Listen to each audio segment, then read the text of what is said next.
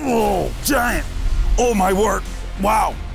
This thing freight trained it. It's a big giant fish. Oh, wow. Oh, he's off. No, he's just rolling.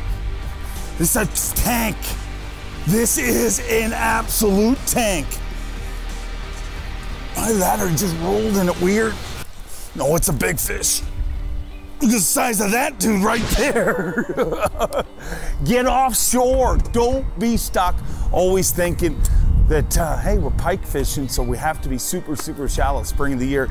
I mean, you move a little offshore, we're fishing like 10 feet of water here, big flat here, and it's full of these gators. Oh.